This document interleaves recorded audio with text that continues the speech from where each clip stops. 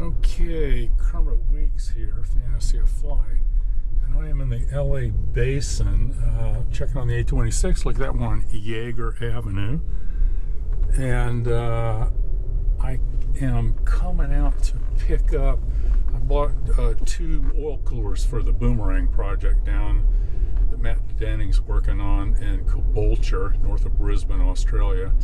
So, trying to find Pacific oil coolers, and I'm getting close here.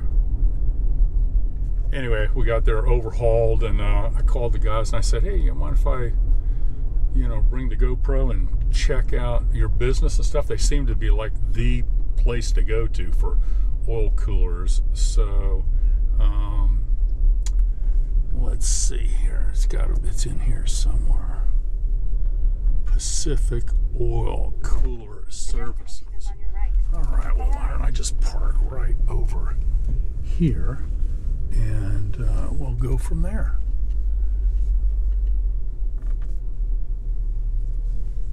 Check it out.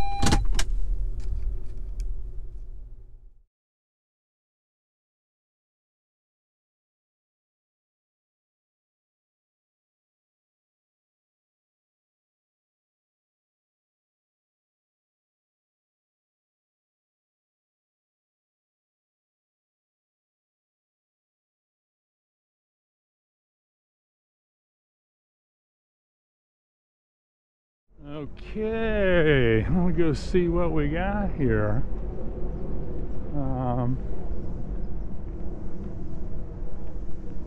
Pretty plants.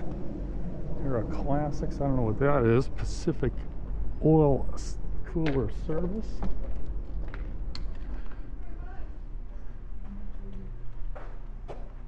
Not sure where we're going.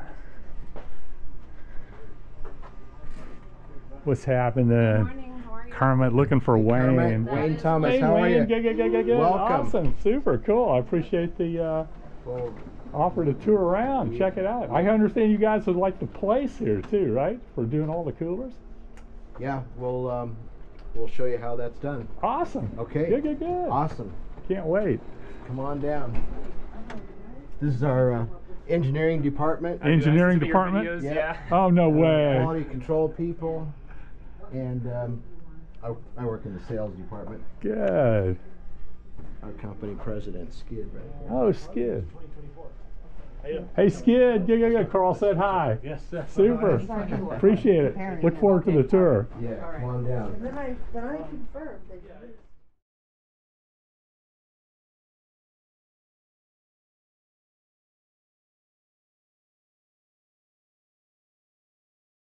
Oh my God. So this is the Mecca. The Mecca. Oil coolers and heat exchange devices.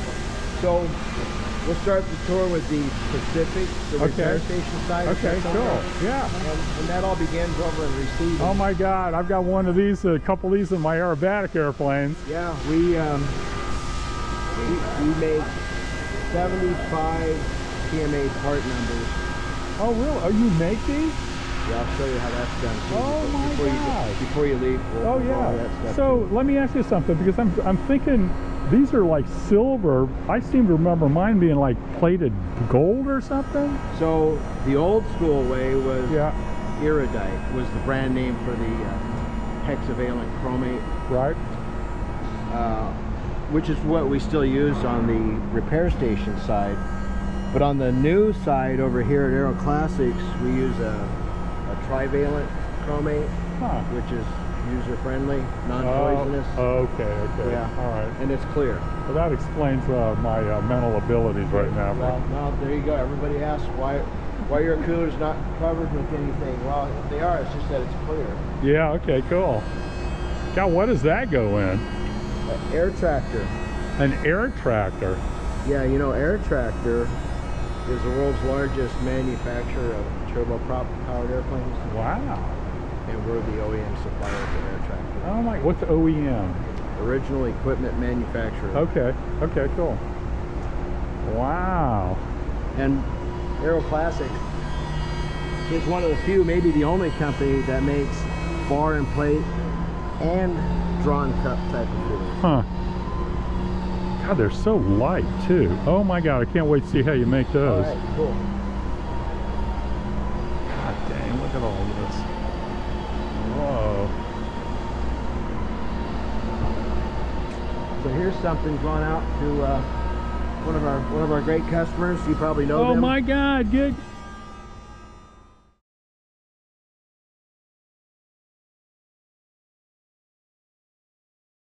Hey, at some point, I mean, I want to take these, you know, I'm going to take them to Carl and ship them. So at some point, I'd like to open the box and look at them. Yeah, we can do that before you go. Cool.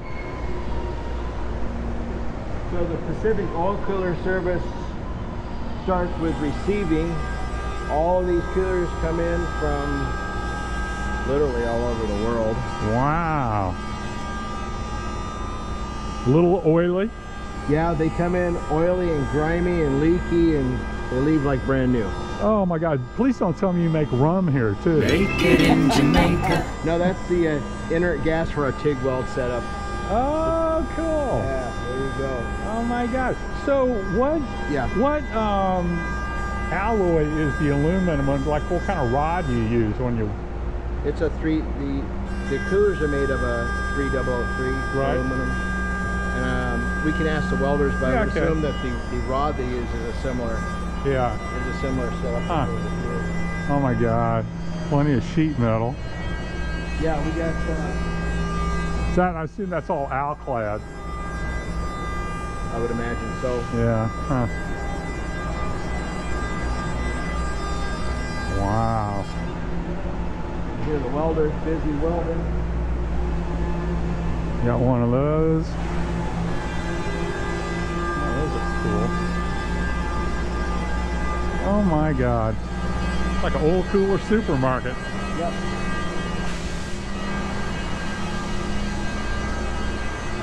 So Kermit, this is Frank, our shop foreman. Hey Frank, how you doing? Kermit Weeks, pleasure. Yeah. Frank is in charge of the repair station side, which takes them in dirty and ugly and makes them pretty and brand new looking. Oh my God. Yeah. So this here's a report. Yeah, so this is one of the units where they come in and the core is not repairable. Right, okay. So we go next door and we have them make a new core A new matrix core, for us. okay. And then Pacific cuts it apart and welds it back together with a new core matrix in it. Now, do you guys ever get anything that you don't have parts for, and then you custom make them, or you pretty much got a handle on everything that's out there? If it's an aluminum core matrix that we need, we make it here. Okay. Oh, that's cool. Yeah, because you got all the equipment, and it's long enough, with bigger than anything you need, and they just make it to fit. Yeah, so it's a real hand-in-hand operation. The repair station and Aero Classics, the manufacturing side.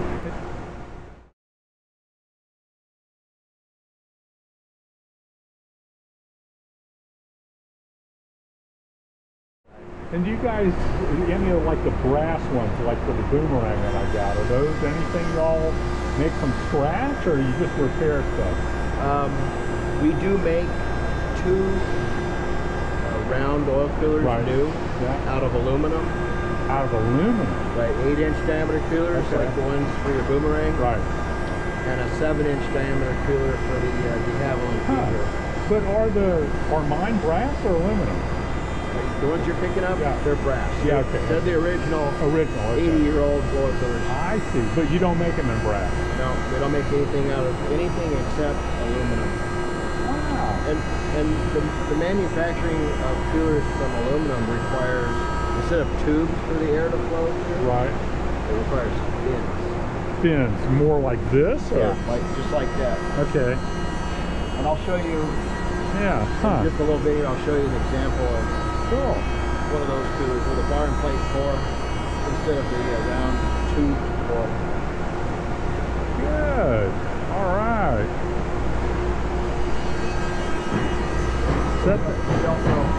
We're also a repair station for oil tanks of all types. I'll be darned. Man, that's a little one. Yeah, that is a little one as far as oil tanks go.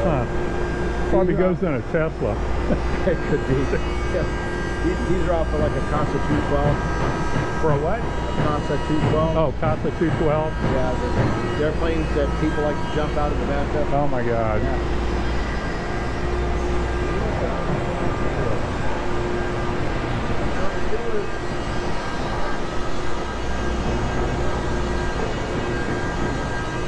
We all spend a little bit of time on the drain rack to get all the residual oil out of them. Right. And then the first step of the process There's a brass one right there.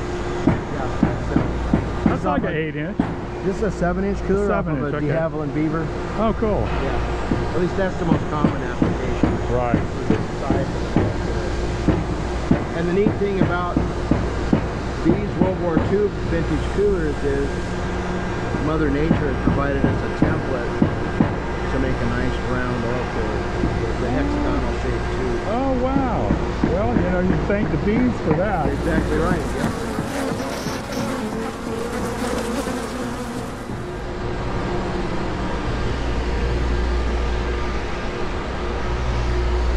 Man, I had no idea it was going to be this big. So the first step in the overhaul process is a leak test. Okay. And this is normally about 140 degrees water. And it's very scientific, you know, looking for bubbles. Yeah, for sure. So, take them from 0 to no more than 100 psi.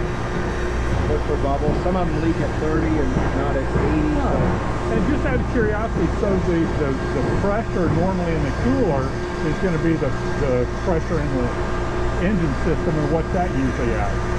60 to 100. 60 to 100, okay. Depending on the ambient temperature. Right. Huh. So the leak test is done here. If they leak, they get repaired.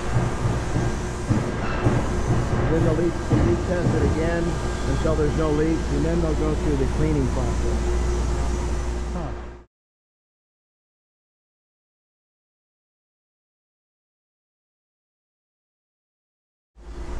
Oh my God. That looks like off a DC-6 or something. Yeah, those are... like for a 2800 or something, 3350 maybe? Yeah, I'm not exactly sure. Maybe a Constellation. I'm not sure. Oh my God. Gabriel here. He's What's been here happening? longer than I have. Yeah, good deal. Good. Thank you, man. That's awesome. Gabriel. All the brass, Yep. aluminum food coolers. Uh-huh. Yeah. Yeah, they just did 2 for me, so cool. Right. That's awesome. Hey, when you get a chance, dig out some copper tubes so we can show Hermit what they really look like. Oh, that's right here. All right. Oh, cool. See those?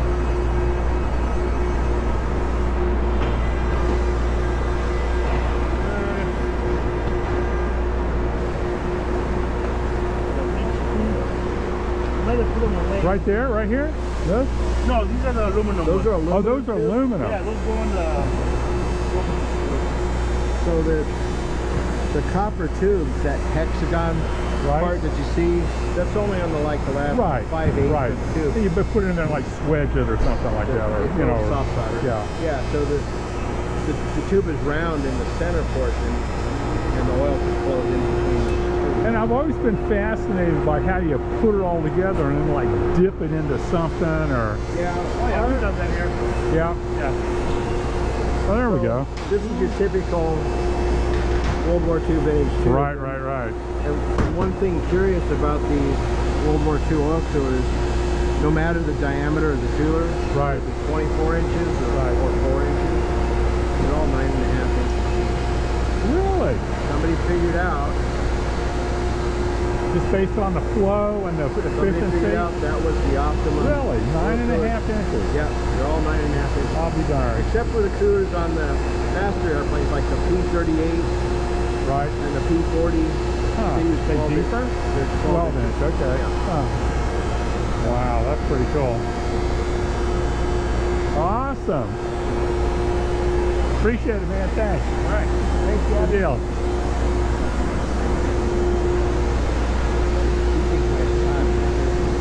Golly molly. Copper and brass. Yeah, these are getting ready to go into the process right now. I just put the plate on them. I still gotta pressure test them. Then after that, if they're good, no leaks, I'll go ahead and ultrasound them. Ultrasound, and what does that do? It cleans them. Oh, it cleans them, okay. Ultrasound. You know, your favorite jeweler has Yeah. that little ultrasonic clean on his table. That's what these are. Okay. Really hot. Huh. Oh, that's soap and water right there. It's at 161 right now. I'll be darned. Yeah, so I'll put those in there. I'll put one at a time because they're so big. And Oh yeah, no kidding, man. You got to have something that'll fit in there, huh? yeah, that's pretty heavy. You can do a lot of hard-boiled eggs in there. Oh yeah. We can fit it all in there. Boil chicken in there. Oh my God, look at all these blasting cabinets and Yeah. cool.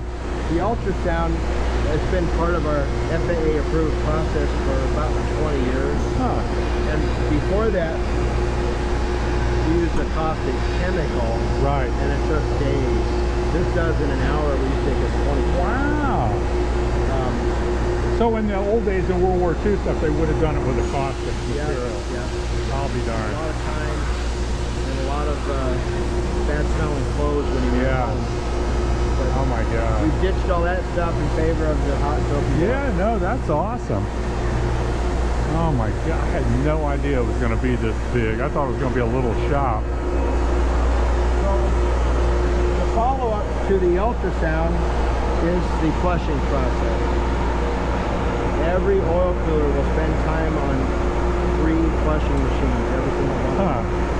So these machines are the same ones that the company built in 1961 when we first became a repair. Wow. This puts about 80 gallons a minute of solvent through the cooler, reversing direction of flow every 60 seconds, and this goes on for 12 to 48 hours, depending on how bad they contaminate the cooler. There's so much Now, stuff, when you say contaminated, you look at like residual metal and stuff? you metal, know? mostly it's carbon that we get out of Right, the cooler. okay. But whatever's in the lubrication system, the oil cooler makes a pretty good secondary filtration device. Oh my And God. I'll show you why as we get on down the road there. But these coolers have so much fluid being shoved to them, they get hot. Oh, I can't believe you're doing 80 gallons a minute. Yeah, that's why the cooler is warm to the touch. Oh, Reversing my direction of flow every 60 seconds. That is unbelievable. I mean, we're talking the ultimate colonoscopy here. Yeah, we're talking clean as new when you're done. That's right. Oh my God. So the final flushing bench, which is this one right here, has pristine brand new solvent and a 100 micron screen that we monitor until it comes clean. When there's no more debris found in the screen, then we know Right. it's clean. So they'll stay on this bench for as long as possible. So let me ask you something. Is there ever an issue where, you know, whatever's been going through the cooler and what you've cleaned it out, does it abrasively wear it out from the inside out? Is that ever an issue? No, what becomes an issue with all aluminum coolers eventually is corrosion. Corrosion, From the okay. outside. Yeah, from the outside. From the outside. Yeah, So because it's lubricated on the inside. yes, it's well lubricated and preserved on the inside. Yeah. But on the outside, you got the ambient air flowing through these fins, and it Right. contains all kinds of stuff like moisture, dirt, insects. And those elements combined will, over time, eat a hole in the cooler. Yeah. Well, it's age, but also too, just sitting statically is one thing, but the fact that it's moving through it when it's flying, you know, age crosses a. Yeah. and the I think that's aging- my problem. Well, and the aging speeds up in coastal regions. Is this what? In coastal, Oh, in coastal regions, yeah, because of the salt. the humid, salty area. Yeah. So here's our, what's left of our World War II vintage oil cooler collection. Oh my These God. are all ads removed, just waiting for somebody to need one. Yeah. Okay. Carl told me he had a bunch of stuff here. I think these are all for B-25, so. Yeah, I'll be darned. There we go. Pretty cool. Golly molly. These are from one of our engine shop customers. He sends us tubes by the pallet. My God. These are just waiting to go through the overhaul process. So, here we got another air trader over here too. So, does anybody else manufacture these besides you guys now? I mean, none of the aviation, like Stetson, they don't make them, they just buy them from Right, so our main competitors are Niagara, the Niagara Falls, Meggitt, to a small degree, and then there's Honeywell. They make mostly commercial and military parts. They've gotten, as have most of our competitors, out of the general aviation market. Really? Okay. They gained about 20 years ago, which has just kicked the door wide open for Aero Classics. Wow. We started out as a little bankrupt company in Ohio in 2023. I can relate to that. I'm just in Florida. 2003, yeah. So the timing was just right with everybody getting out of the GA market. Right. It just opened up the doors. What year was that again? 2003. 2003, okay. When we bought Aero Classics. I moved it to California. Oh my God. And where were they located again? Huron, Ohio. Huron, Ohio. Yeah. Wow. Man, I can't believe this is way more sophisticated than I thought. Yeah, there's actually a lot of stuff going on. So we also overhaul and manufacture fuel heaters for PT6 powered airplanes. It's a what kind of heater? A fuel heater. A fuel heater. So turbine engines use Jet A, obviously, Right. which is very adept at holding moisture in suspension. Right, okay. So when you get up to altitude at 60 below zero, Okay. that moisture freezes in the fuel. Oh my God. So there's a fuel heater attached to the engine. Its job is to heat the fuel up to between 70 and 90 degrees Fahrenheit, just enough to melt the ice and keep them from clogging I'll up be darned. the nozzles. Now, can you hook it up to the rudder pedals where it'll keep the pilot's feet warm? I think there's cabin heaters for that. There's cabin heaters for that.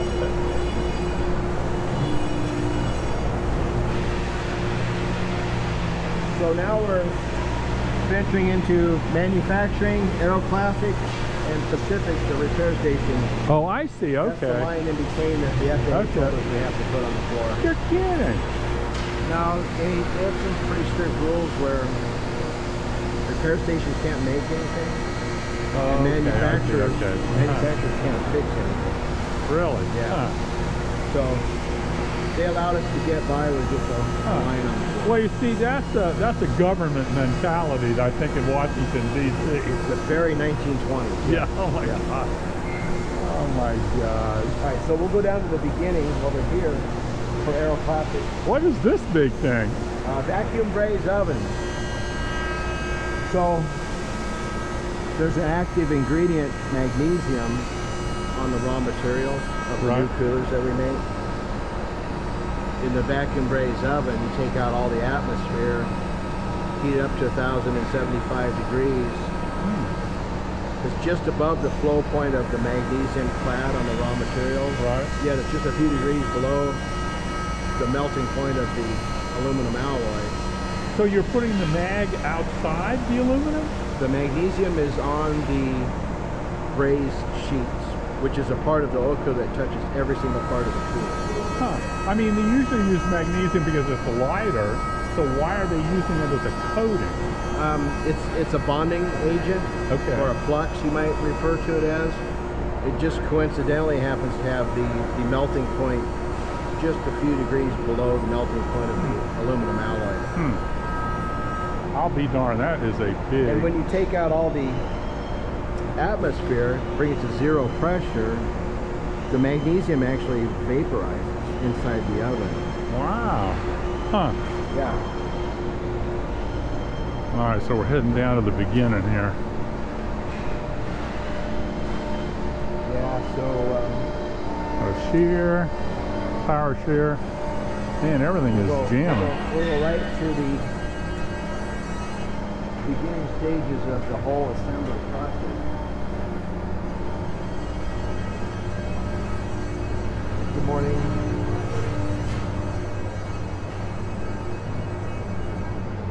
I had no idea this was going to be this big. Oh yeah, there you go. So, I had no idea. oil coolers of tomorrow. Oh my, can I touch it? Yeah. This is 5,000 3003. Kevin here runs the. Hey Kevin, what's happening, man? Kevin, nice to meet you, buddy.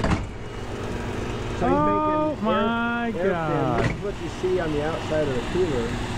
Okay, so you're basically just, I see what you're doing there. That is two. Oh my God. I'll refrain from putting my finger in there, thank you. That would be advisable. Oh my God, that is so cool. So let me ask you something. This looks like, I mean, this is kind of like one-off stuff, not 100. So did y'all make this stuff here? Or you have a shop do that? No, provided by this company, Boss. Okay. They make the fin machines for us. Oh my God. And who supplies this, you know, like this? Usually it's our supplier, Lynch Metals. Okay. They supply us with all the raw materials, the coils of aluminum, and the bar Oh my stock. God. And they make records here too. There you go, dude. Oh. So this machine over here does a different style, the newer style, Lance offset. We call it. That's how this machine here.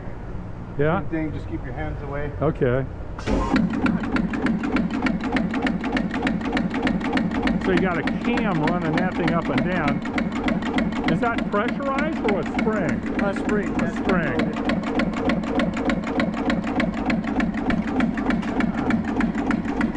Can I take the one out?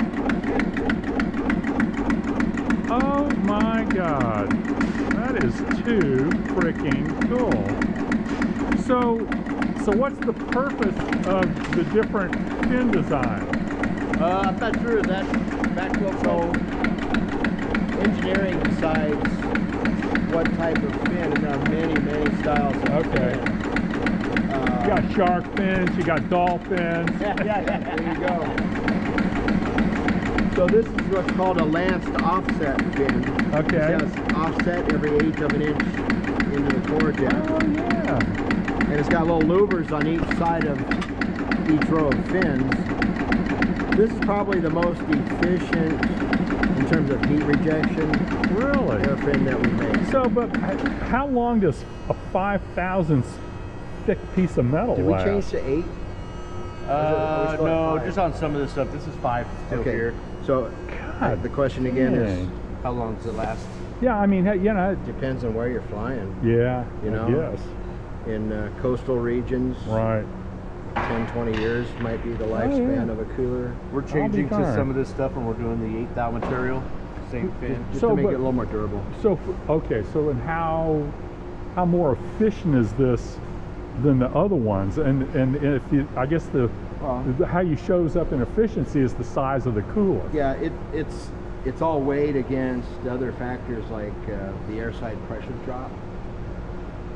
Sometimes, Airside pressure drop. right, so the air hits the front of the cooler, and by the time it gets to the back of the cooler, the pressure has been reduced by the aerodynamic Oh, I see. Okay. drag of the Okay. fin. All right. So it's a huge engineering calculation, and they've when we're got- making PM8 coolers, we're required to make them as close to the incumbent oil cooler as possible Okay. in terms of design. Right. Interesting. So that will drive our decision as to what type of fin to use for the most part. Huh. Well, it sounds like you've got a fin job. That's what I'm saying. That's right. That's right. Oh my gosh, that is. Oh my God, I can't. Let me just look at these. Oh my God. So one of our 20 thousandths by 3 1/4. Huh. One of our largest pieces that we make is the P51D Mustang radiator, which uses about a 10-inch wide piece of aluminum like that for the fins and everything. So let me ask you something. Are you doing it the way Harrison made them, like a Harrison radiator, or it's a different fin design? No. So the Harrison radiator, as well as the Martin copy, right?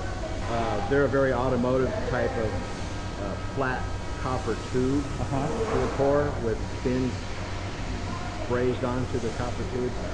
So ours uses fins. It's aluminum. Okay. It uses fins instead of copper tubes. And who sells that? Martin? Martin sells them? Martin makes a replacement for the Harrison radiator. Right. But we can only re-core the Harrison radiator. The Martin radiator is a new radiator. Well, it's still the same copper core, but they split the pre-cooler and the main cooler in a different direction. The pre-cooler and the main cooler. The radiator is actually two sections. There's a small section, about a third of the radiator. Oh, that's for the intercooler, and the other one's for the radiator. Yeah, I knew that. Yeah. So it's in three parts, and the third is. But the Martin people, they split it the other direction, front to back in the core instead of on the end. Yeah. So the tanks, you can't use them on our core. You can only use the Harrison tanks on our core. But I'll be darned. But we've had quite a success. A good market penetration with the P51 That's awesome. Oh my God, I remember when I first got my Mustang. Back then, you know, people still weren't really into like doing all that. Yeah. And the first time I took off, I'm like, you know, I had like 4 emergencies, and one of them, the thing went right to the red line. I opened up the emergency drop thing on the scoop down to the bottom. And the guy said later, he said, oh yeah, just cruise around there for a while. You need to rod it out. So instead of sending it to you guys, you had to take a rod and actually rod all the crap out of the radiator. It's a very automotive style type of radiator. Oh my God. Anyway, hopefully they don't rod radiators anymore. No. Oh my God. No such thing. Oh my God. That was back in the early days. Okay, so here's some of the deals here. Yeah, here's some of the dies for a particular type of fin that will change these out as needed to make. That is so cool. Fin is being required. It's kind of an oil cooler printing press. Sort of, yeah. You betcha. Oh my God. That's a scrap pile if you want to take it. Oh yeah, I want to take a piece home. Let me take a couple of pieces home. That is too cool. So what's interesting about this piece right here, this goes on the liquid side of the cooler. This is the part that you never see. Now the oil has to make its way through all those little slots down from one end of the cooler to the other. Because this is on both sides? It's got a piece of sheet metal on both sides. I see, okay. This feature right here has kept the Civic Oil Cooler service in business. This is where all the stuff is trapped. Y'all got a patent here or on this? No, this is how the coolers are designed. Oh, I see. Okay. This is acts as a filtering medium unintentionally. Right. So this is required as part of the maximizing the surface contact area of the oil to the oil cooler. So one of these things here in the cooler that would be like this way, it would go like this basically? Or? Actually, you have however many oil passes lined up, and the oil flows across all of them and out the other side. Oh, okay. So it doesn't actually go through. No. Yeah, I guess that way it could get jammed somewhere. Yeah, and that would restrict the oil flow considerably. Oh my God, that is too cool. Let me get a litlittle piece of. Yeah, help yourself. Of that too. Okay. Oh my God. Yeah, that's probably a pretty good amount of scrap price in there. I'm just saying. Yeah, we recycle about a ton a month, I think. A ton a month. Oh my God. Here's the machine shop. Too cool. Oh my God. Oh, it's got to be too cool because it's a cooler place. There you go.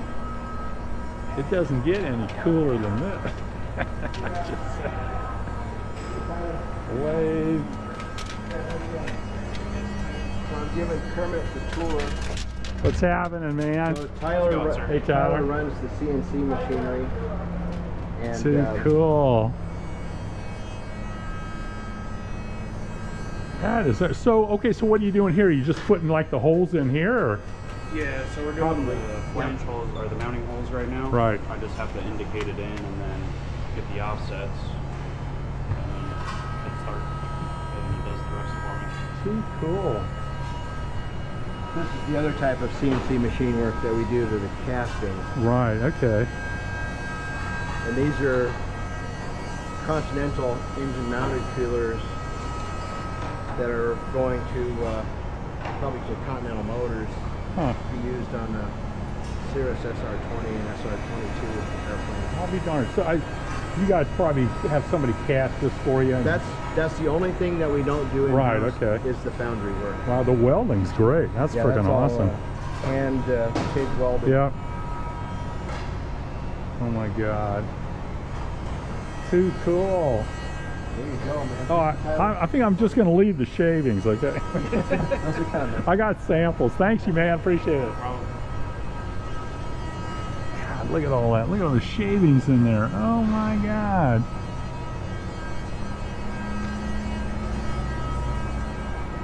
So, I wanted to show you our P51 radiator, which is way over yonder. Okay, yeah, no sweat. Because we can get around that. Here are examples of round brass oil coolers, Right. which were made in the 1940s, and they're still viable. They're still functional today. The repairability is very high on these type of coolers. Now, most of them, they get knocked around a little bit. Right. Little dings in here. Yeah. So are these brass or are those aluminum? This is aluminum.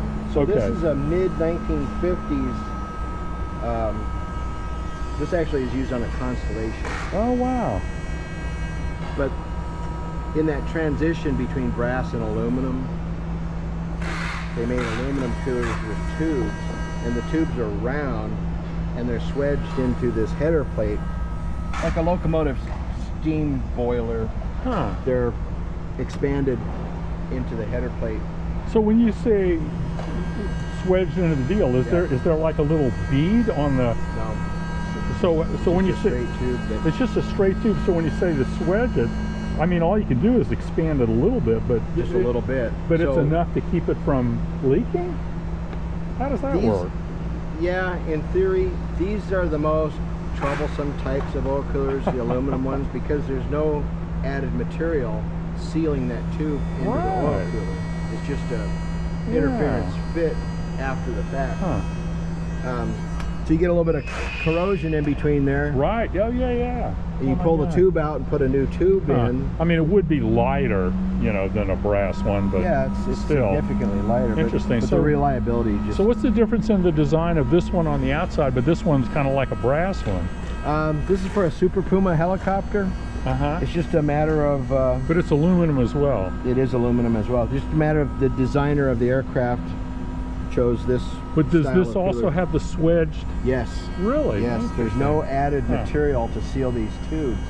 Yeah. See, on the brass ones, they've got them all here, and then what they do, they somehow set them in like a soldering tank. I'd love to go see that if you got it. Yeah. We don't actually do that extensive work here. We can replace individual leaking tubes as needed. So there's two soldering guns. But you don't make them from scratch. No. So let me ask you something. I know in the vintage community, you know, there's like very few people that really like to coolant radiators, not oil coolers, but like liquid cooled engines. And you know, so they used a similar type design, like World War I stuff, and a lot of automotive radiators through the 20s, 30s, and 40s were made just like this. Yeah, I'm sure the airplane guys were using the same thing the cars guys were. Interesting. I mean, it was the technology of the day. They might have had aluminum at their disposal. However, there was no technology to join aluminum pieces en masse like we have today with the vacuum braze oven. With a what? With the vacuum braze oven. Oh, okay. That technology didn't come out until 1960 or thereabouts. So before then, they were soft soldered together. Right.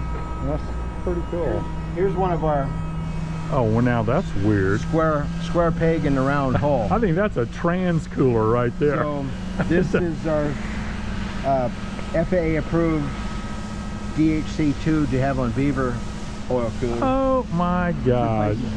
Oh my God. That is just too cool. So bar and plate technology lets you build a cooler of any shape or size. Right. Except you can't make them round. Yeah, really. They have to be square Yeah. on the outside. So, Huh. we've included the... And did they test these to determine which one was as or more efficient? That's part of the FAA approval process. Right. Is you have to show that your replacement cooler Is at least as good as that. as good or better than Yeah. the incumbent cooler. Yes. I'll be darned. Correct. Now, Pretty cool. yeah. Here's one of those big 118-pound mothers right here. 118 pounds. Yeah. Oh my God. Like a locomotive part. That's a P-51 Mustang oil cooler. Oh, there we go. Wow. This bad boy right here, 22 inches in diameter. Used on the Douglas Sky Raider. Oh, okay, cool. Yeah. Huh. Wow. But I mean the yeah, but that would have been that was right after World War II, like Korea early. Yeah, in the 50s. Yeah. This was the technology of that time. Oh, okay. Cool. Aluminum cooler with two. Huh. Wow. So the okay, so that's kind of the cooler stuff. Now, how about like the thermostatic valves and stuff? How do they actually work? So, oil coolers with valves in them, Or they're usually attached separately. they're usually integral with the cooler. Right. So, here's a few examples. Because I mean, like with the Boomerang, I remember ordering 3 things per cooler. Yeah, so Right. on your coolers, there's the cooler, then there's a valve body that attaches to the cooler, Right. and a vernitherm that screws into the valve body. Okay. On this Bell 206 oil cooler, the vernitherm screws directly into the cooler, as is the case with most modern stuff. Right. So what this does, the oil comes in here, and it tries to flow past this valve and go out. Okay. If the oil's cold, that's what happens. Yeah. The oil comes in here, and it goes out here. It doesn't go through the core of the cooler. Right. So when the vernitherm heats up, I'm dropping my samples.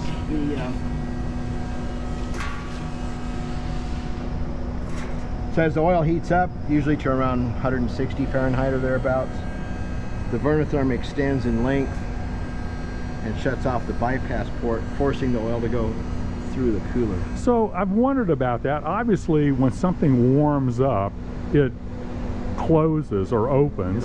It opens. Well, okay. It extends in this length, which closes off. Okay, but the is bypass route. the metallurgy of the spring that is put in some sort of a thing that basically says when it gets to a certain temperature it'll do this, and they may shorten or lengthen them based on... There's a thermal wax. So in this cap of this vernitherm right here, there's a thermal wax capsule, which is the active ingredient. This is used in car radiator thermostats. Oh, All so the the way spring doesn't do the job, the wax does the job. There is also a spring on here because the vernitherm serves 2 functions. One is to keep cold oil from going through the core of the cooler. Right. And the other is to act as a pressure spike protector of the cooler. Huh. So the seat on the vernitherm, it is spring loaded. Okay. But Is there like a big one like on my cooler we could look at somewhere? Yeah. So let's see what we got over yonder in vernitherm land. Vernitherm land. Right over here.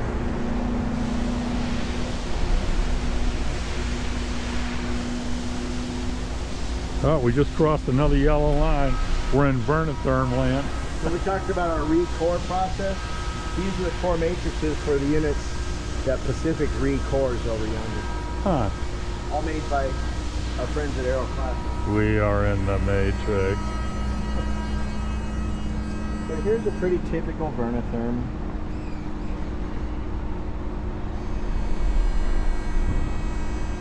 One that I can't get the box open for, but anyways. 8130, which means it's a PMA part. So here's your vernitherm. Very typical. Okay. The size may differ, like Right. yours has a big, Yeah. about almost twice the size of this. Yeah, So, it's a guy thing. yep, there you go. The active ingredients, the wax capsule, is up in here. Okay, and so obviously this screws in there to close that in, and that's liquid? So it's wax. Oh, it's paraffin wax Cool. with some sort of stearic acid added to it. So this stuff expands with a tremendous amount of force. You can stick one of these wax capsules under the corner of your house. Right. And if you heated it up, it really? lifts the side of your house. Huh. So, well, you know, we need to put that under all the seats in the Washington, D.C., you know, to get them off their asses. I know, right? Something like that. Heck yeah. So this thermal actuator here pushes this whole thing out. Not by very much, only like 2/10 of an inch. Oh, still, that's a lot, though.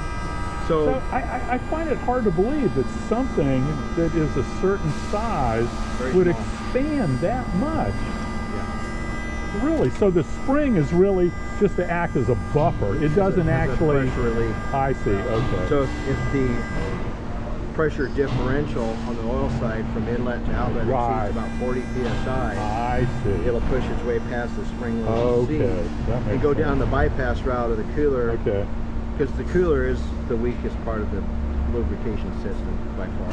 right. Yeah, because the engine and everything is pretty stout. Yeah. Oh, that's awesome. So these are basically similar in all types of coolers then. Just very kind of World War inside. II to Yeah. today. Huh. There are some previous designs that instead of a wax element, they use a copper bellows, which changes dimensions with temperature. Huh. But those are like really old. I'll be darned. That's how they started out. Huh. More core matrices for our recore program. Wow. We are in the matrix. So look at that P51 Yeah, radiator, yeah, yeah. And then we can come over here and look at your coolers. Yeah, cool. Sorry, I didn't think about this when we were over here before. Oh, no. You can hear all the welding going on. Yeah. Watch your eyes. Yeah. Past here. 40, 50 hours a week, man. That's all we do. Wow.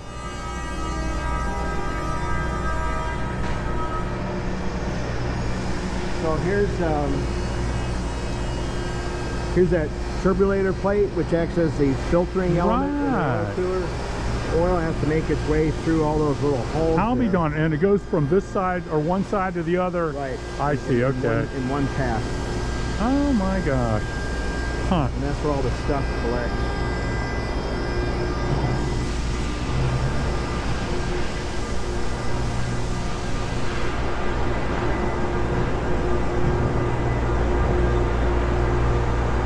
Oh, there we go. I recognize that. Yeah, so this is a Harrison, these are Harrison tanks from 1942 Right. with our new, Yeah, that's different. this is our construction right here. So the pre-cooler and the main radiator are separated Right. this way. On the Harrison, they're separated this way. Excuse me, on the Yeah, the yeah, right yeah, yeah. side. Yeah, so this is for the intercooler right here. You see where that's split? So you got about a third here and 2/3 here. So this is what cools inside the engine, like in the cylinder jackets and stuff, and that's the intercooler.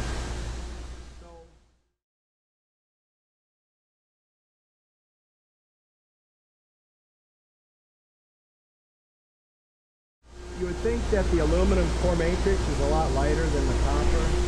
However, because this is mounted so far aft of the CG, we wanted to keep the weight as close as possible to the Right. This weighs only about 20 or 30 pounds less than the copper core. So we added things like this 5/8 billet Right. aluminum end plate Right. to help weigh the cooler down. And the fins, the air fins actually add a significant amount of weight to the cooler too. I'll be darned. But by putting this big thick billet piece on each end of the radiator. It brought the weight up to the normal. Right, and we've also eliminated the other stuff like the sheet metal and the stiffening rods that were on the original. Right. So, I mean, this looks like it's been in and a little dinged up. This has been through an operational cycle on somebody's P51. Right. And it's just there for clean. I'll be darned.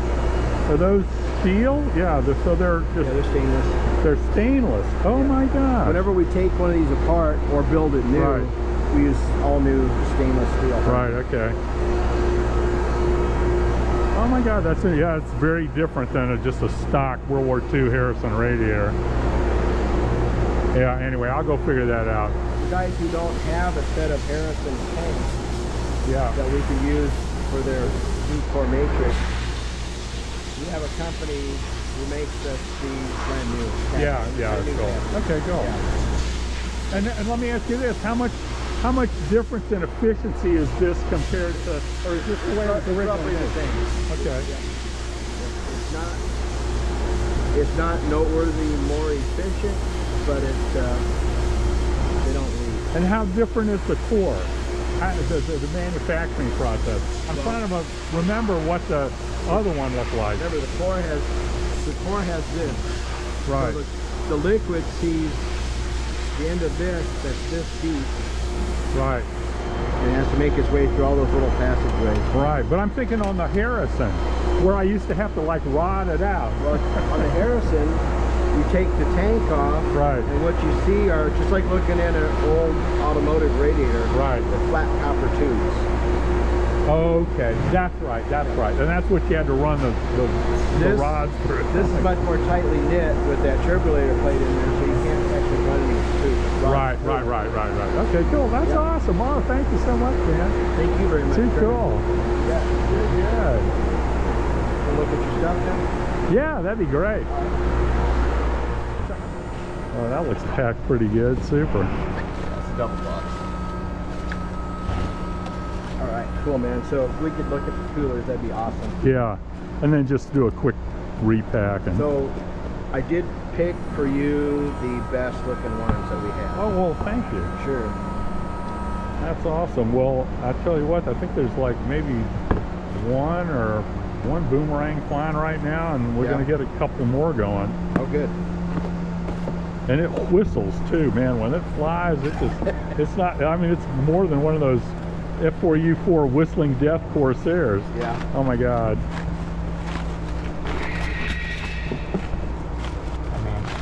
Thanks, pretty.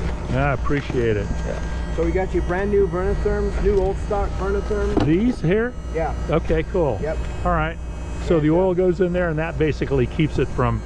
Yeah, actually the oil goes in here. Okay. And if the oil's cold, it goes out the outlet port right here. If the Vernitherm extends and closes off the bypass route, then it goes in here and through the core of the cooler. Cool. Awesome. I mean, would it be too much to just pull one out really quick just to kind of look at the... There we go. Awesome. Just to see the end of it. There we go. So, all right. There's your 80-year-old oil cooler.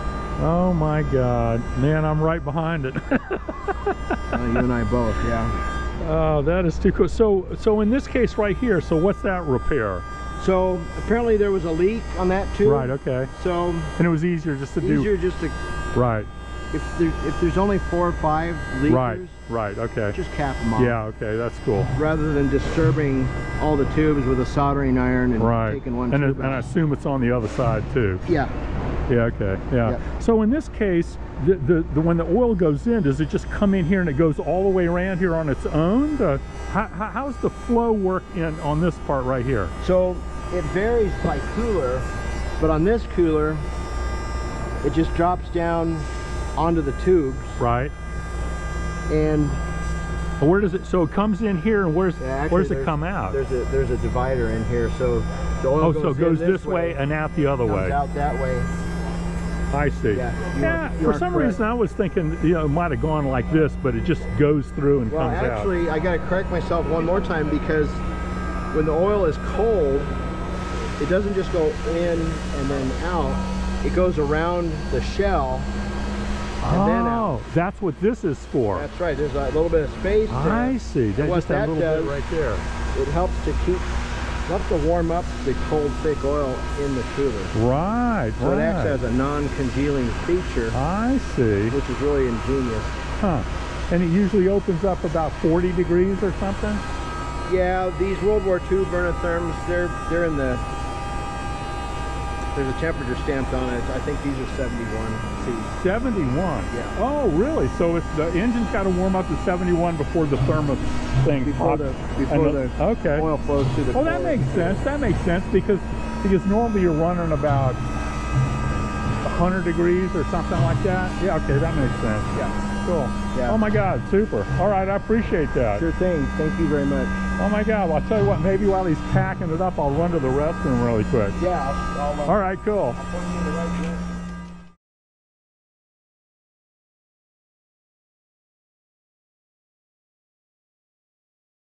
Fit there or not? Maybe, maybe not.